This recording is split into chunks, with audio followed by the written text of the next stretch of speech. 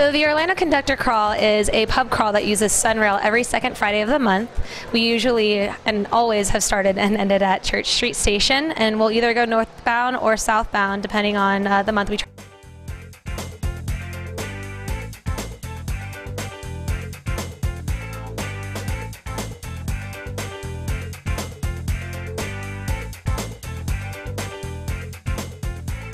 We have fantastic specials right now.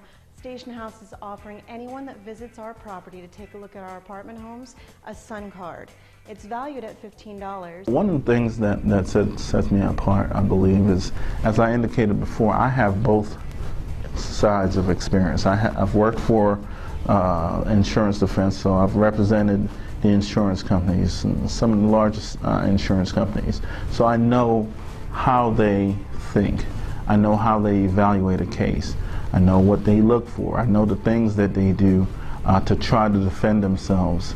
And I'm able to impart that on my clients when...